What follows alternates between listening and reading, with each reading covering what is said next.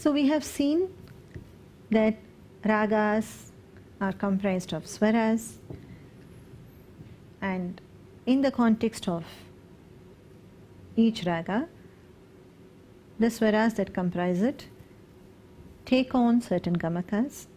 Some swaras will not take on some gamakas, and the same swara may take different gamakas in different contexts, in different phrases. So we have seen these two aspects, swara and gamaka, very important aspects of raga. Now, how then do we go about it?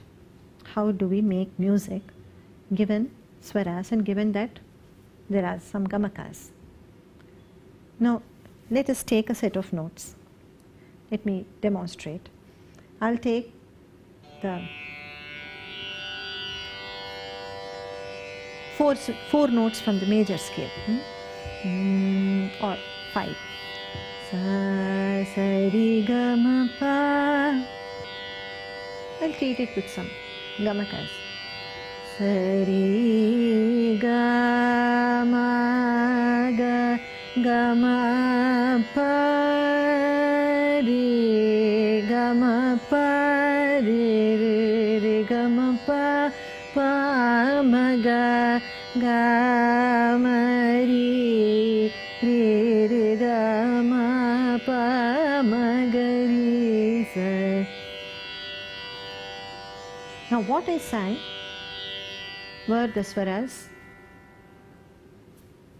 Sarigamapa, which belong to the major scale. I did sing it with some gamakas, but it makes no sense whatsoever. It's completely incoherent. This the music, what I just sang, would not have evoked any raga in the minds of any listener, of anybody initiated into Carnatic music. It cannot belong to any raga, what I just sang. It does not evoke any coherent image. Now, what is a coherent image? That is a more fundamental question. So let us just say that to an average listener of Carnatic music, or a musician, Carnatic musician, what I just sang would not make any sense, would not be seen as belonging to any raga. So what is it? We have swaras, we had gamakas. What was not there was the coherence that well-formed phrases can give. This is the idea of the concept of phraseology. Raga, each raga is associated, each raga has a set of core phraseology. And when these phrases are rendered, the raga's image is evoked. In fact, this is what we try to do when we speak of raga, singing a raga or performing a raga on an instrument. This is all that we try to do. We try to evoke, we try to bring out the raga, we try to coax the raga. We know what the swaras are, we know what the gamakas are, we know maybe the phrases. But beyond a certain point, this is something that has to happen. Raga has to manifest itself. Sometimes after 10 or 15 minutes of laboring, you may not really succeed. But in the hands of a master musician, just a couple of minutes and the raga's image stands before us. This is really the subtlety of raga music. But coming back to the issue of phraseology, each raga, as I said, has some core phrases that can be used to capture it, to catch it. In fact, the Tamil word for this phrase, what I used as phrase, is actually a translation, a very poor translation of the Tamil expression pidi. And interestingly, even in Hindustani music, we have the expression pakad, which means the same. Pidi or pakad means to catch, to grasp. So it is with these phrases that the raga can be caught. It can be grasped. Or we can even say that by holding on to these pidis, we can possibly evoke the raga. So what then is a phrase? A musical phrase, essentially must have more than one note. And usually it's definitely more than one. It's usually more than two. A group of 3 or 4 swaras usually comprise a good solid phrase which can help us in catching hold of getting a hold over the raga. And what is a phrase then? It should have a beginning, a note with which you begin the phrase, a note with which you end the phrase. And there is something happening between these two. And there are notes there, and there is a tempo. Now all these are important in understanding this idea of phraseology. Let me demonstrate. So I'll take the same set of notes. Sa-re-ga-ma-pa.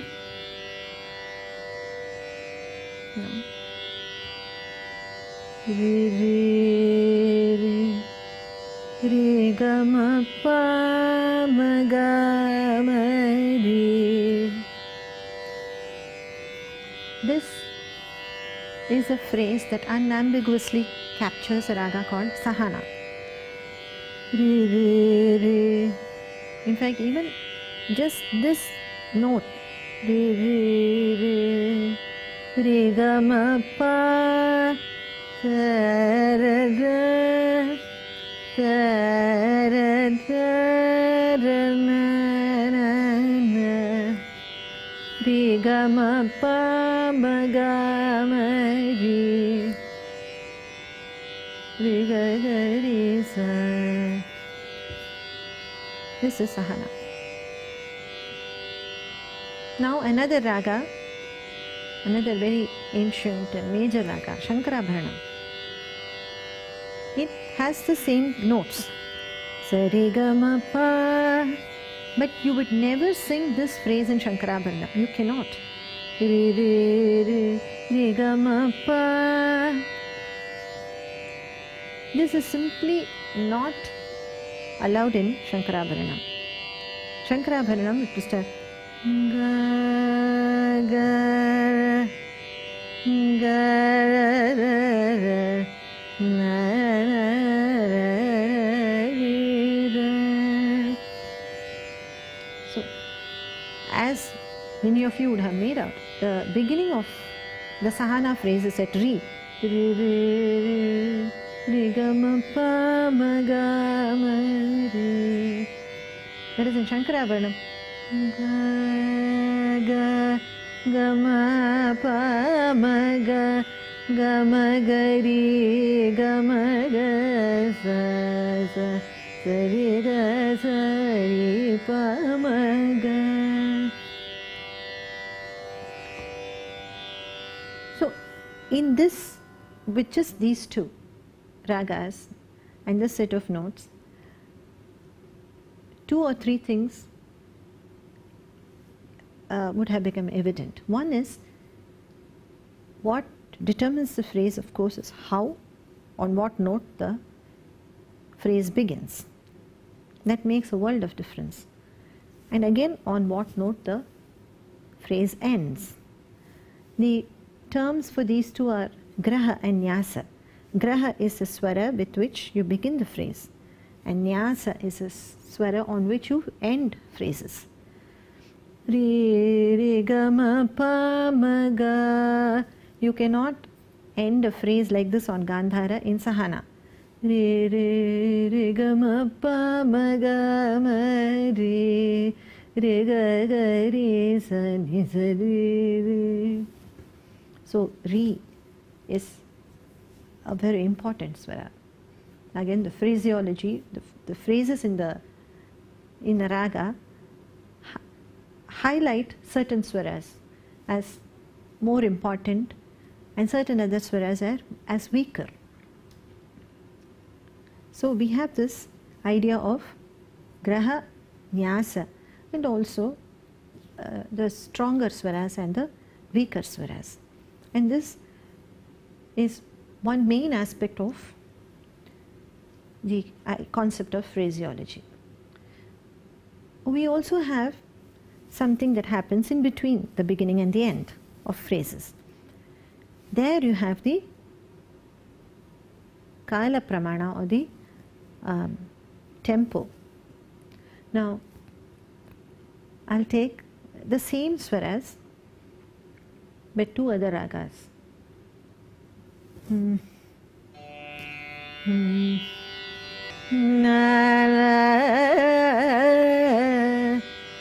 Gama Prabha Maga. No. Ga Gama Prabha Maga. So you see the phrase, the swaras in the middle, they have different tempos.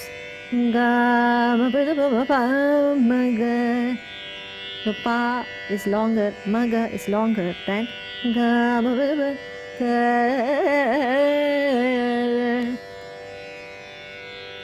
No? If I sing these same swaras like this,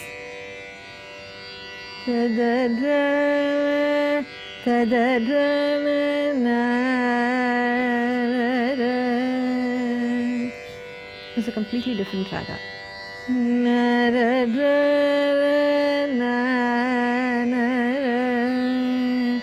Gama pa gama gapa ma ga. Here the ma is elongated, and this becomes a raga called Leelambari. The earlier raga was Vedukula Kambuji. Gama pa da pa pa gama pa ma pa ma ga gama pa gama ga.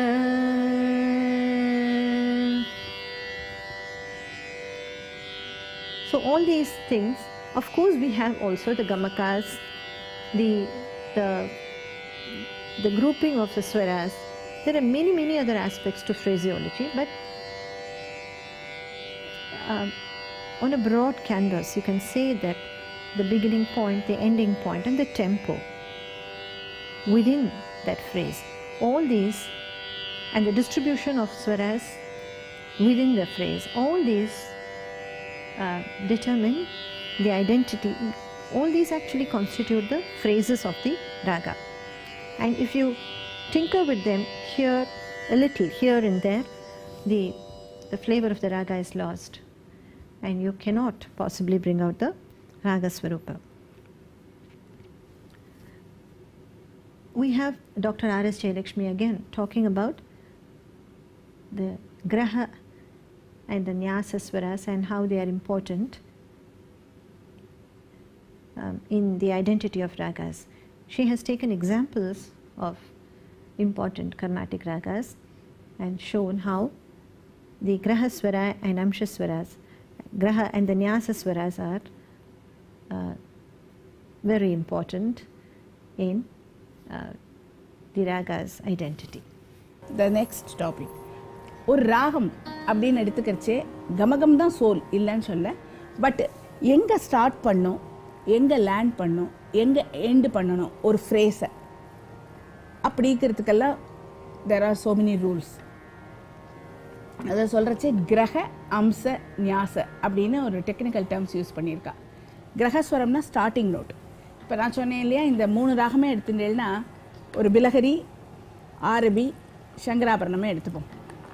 சங்கராபரணத்தில் you can start with கா.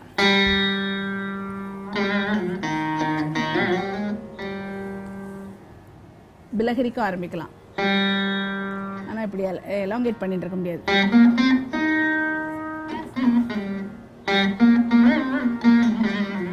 So இப்படி கொஞ்சம் land பண்ணிட்டோம்னாலே அந்த எலாங்கேஷனே அதை கொஞ்சம் சங்கராபரணத்துக்கு கொண்டு போயிடும்.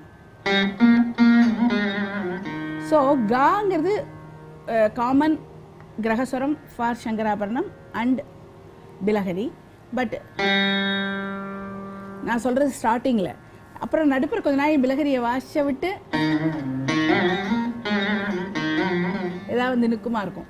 But start commencing நோட்டாக எடுத்துக்கிறச்சு இவ்வளோ elongate பண்ணி எடுத்தால் சங்கராபரணம் உடனே ஒரு ஜம்ப் பண்ணிடணும் அடுத்த நோட்டுக்கு. இதுவே ஆரபிக்கு க கமன்சிங் நோட்டாகவே வராது. அதுவும் ஜென்யா ஆஃப் சங்கராபரணம் தான். பட் அதுக்கு வந்து ரீ பிளெயினாக வரும், ரீ மெயினாக வரும். R so many notes are there. only one note தான் ஒரு ராகத்துக்கு கிரகஸ்வரமாக இருக்கணுங்கிறது இல்லை. பட் இந்த ஏரியாவில் நான் சொல்கிறது இந்த 3 நோட்டில் ஆரபிக்கு வரிசை ரீ தான் கிரகஸ்வரமாக வருமே ஒழிய. இது எப்படி எங்களுக்கு தெரியும் அப்படின்னா மோஸ்ட்லி காம்போசிஷன்ஸ் எல்லாம் அந்த நோட்டில் தான் ஆரம்பிச்சிருக்கும். இப்போ உங்களுக்கு பிலஹரியிலேயே எடுத்துட்டா என்ன பாட்டு,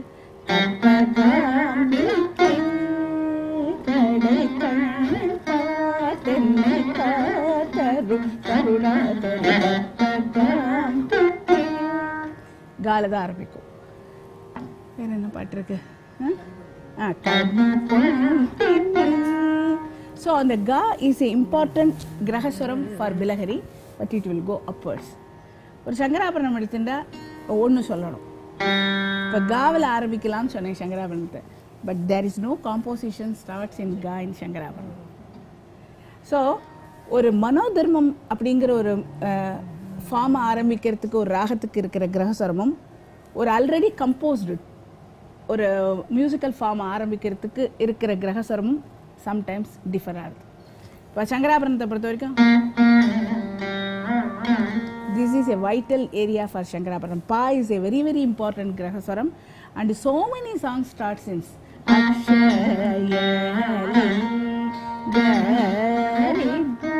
Dikshadar Kirtana Mahalashmi Maname Bhushanamu. So the Tanara, this phrase இது வந்து ஒன்லி ஃபார் சங்கராபரணம் ஸ்டார்டிங் ஃப்ரேஸாக வரைச்சு. அதை தவிர்த்து சால் ஆரம்பிக்கலாம், மால் ஆரம்பிக்கலாம். பட் காவில் நோ காம்போசிஷன்ஸ் எனக்கு தெரிஞ்ச வரைக்கும், டு மை நாலேஜ். இப்போ யாராவது கம்போஸ் பண்ணியிருக்கலாம், recent composers I don't know. At least Trinity period to ஒரு 19th century வரைக்கும் there is no composition in Shankarabharanam with starting with கா. பட் ஒரு ஆலாபனை, தட் இஸ் த மனோதர்மம் ஆரம்பிக்கிறச்சு ஈவன் தானம்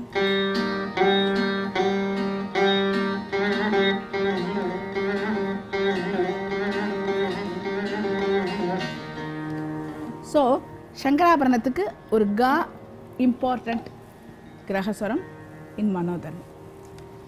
இந்த மாதிரி நிறைய ராகம் எடுத்துட்டு சொல்லலாம். ஒரு இன்னும் உதாரணத்துக்கு சொல்கிறதா இருந்தால் ஒரு ஆனந்த பெருவி எடுத்துட்டோம்னா அதுக்கு பா தான் கிரகஸ்வரம், வேற நோட்லேயே ஆரம்பிக்காது.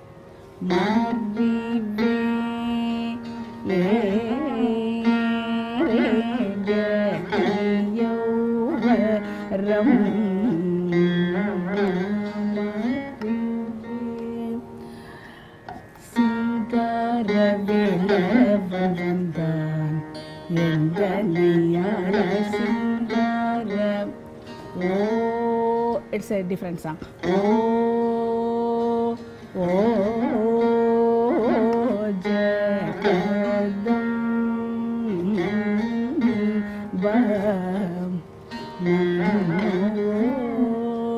So எல்லாமே ஆனந்த பெருவிக்கு பா the one and only கிரகஸ்வரம். ரொம்ப ரேராக ஒரு சால ஆரம்பிக்கும். But most of the composition starts இன் பா. ஸோ ஆனந்த பெருவியை பொறுத்த வரைக்கும் பா very very important கிரகஸ்வரம்.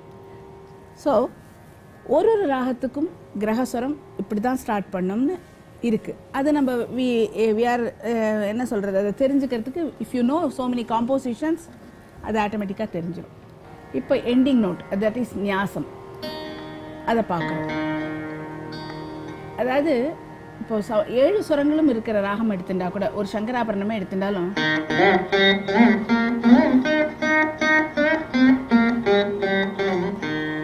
All the 7 notes R there in this ராகம். பட் எல்லா சொரத்தையும் எண்டிங் நோட்டாகவும் யூஸ் பண்ண முடியாது, ஸ்டார்டிங் நோட்டாகவும் யூஸ் பண்ண முடியாது. நான் முன்னாடியே சொன்ன மாதிரி சங்கராபரணத்துக்கு பா and saw, these 2 notes are very very important கிரகஸ்வராஸ். இதுக்கு முன்னாடி ஒன்று சொல்லணும். என்னன்னு கேட்டால், இந்த பா சா மோஸ்ட்லி எல்லா ராகத்துக்கும் அது கலர்லெஸ். சாவுக்கும் பாவுக்கும் கமகம் இல்லாதனாலையும் வெரைட்டி இல்லாதனாலையும் அது கலர்லெஸ். ஸோ அந்த 2 நோட் இருக்கிற எல்லா ராகத்துக்குமே அந்த நோட்டு வந்து கிரக அம்ச நியாசமாக யூஸ் ஆகிறதுக்கு வாய்ப்பு இருக்குது. இல்லாத சில ராகங்களும் இருக்குது. அந்த நோட் இருக்கும், ஆனால் அந்த நோட்டுக்கு ஒன்றும் ஏதாவது வேல்யூ இல்லாத ராகங்களும் இருக்குது. பட் ஜென்ரலாக சொல்கிறச்சே சம்பூர்ண ராகத்தில் சாப்பா ஒரு இம்பார்ட்டண்ட் ரெஸ்டிங் நோட்டாகவும் இருக்கும், கிரகஸ்வரமாகவும் இருக்கும். அதை தவிர்த்து அதர் தேன் தட் சா அண்ட் பா இருக்கிற அதர் 5 நோட்ஸுக்குள்ளே எதெல்லாம் எண்டிங் நோட்டாக இருக்குதுன்னு பார்க்கறச்சே, இப்போ சங்கராபரணம் பார்க்கறச்சே நம்ம முன்னாடியே சொன்ன மாதிரி கா ஸ்டார்டிங் நோட்டா மனோதர்மத்துக்கு வரும். இப்படி போய் எங்கேயோ அம்போன்னு நின்றுட்டு இருக்க முடியாது. ஸோ மா இஸ் ஏ இம்பார்ட்டன்ட் நியாசஸ்வரம்.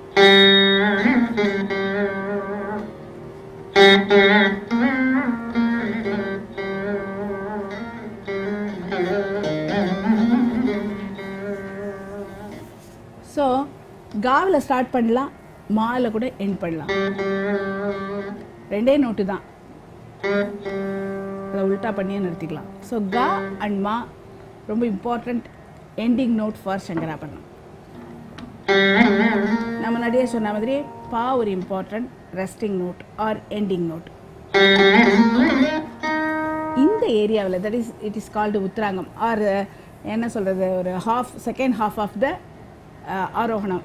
அதில் வந்து இப்படியோ இப்படியோ நிறுத்த முடியாது. ஸோ இந்த 2 நோட்டும் இந்த ராகத்துக்கு important. That is சதுஸ்ரீ தெய்வதம் and Gaggal நிஷாதம். ஆனால் அது 2யுமே ரெஸ்டிங் நோட்டாகவும் யூஸ் பண்ண முடியாது, ஸ்டார்டிங் நோட்டாகவும் ரொம்ப யூஸ் ஆகாது, எண்டிங் நோட்டாகவும் யூஸ் ஆகாது. அப்படியே ஓடியே போயிடணும், சா கிட்ட போயிடணும்.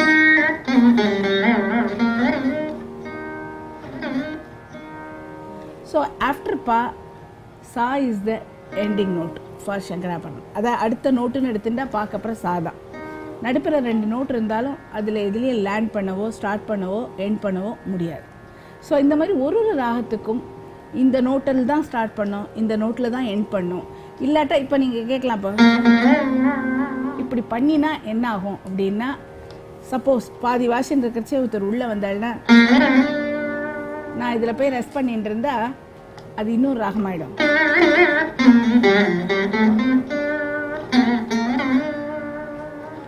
ஸோ அந்த எண்டிங் நீல எண்ட் பண்ணுறது அதே நோட்டு வெரைட்டி எடுத்துட்டு, ஆனால் மாவு மட்டும் சேஞ்ச் பண்ணியிருக்கிற ஒரு கல்யாணிக்கு அது பொருந்தி போயிடும், அந்த அக்கௌண்ட்டுக்குள்ளே போயிடும், அது சங்கராபரண அக்கௌண்ட்டுக்குள்ளே வராது.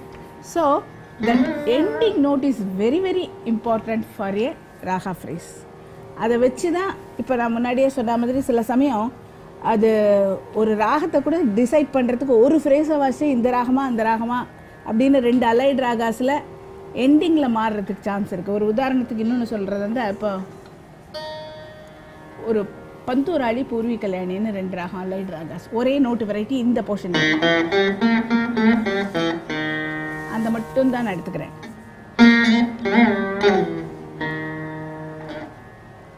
This is Panturali. If you want to make it Purvi Kalyani,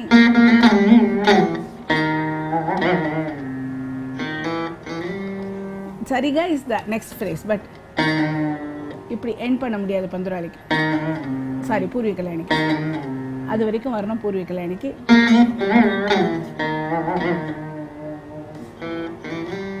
So the ending phrase is same for the 2 ragas, but the U-turn,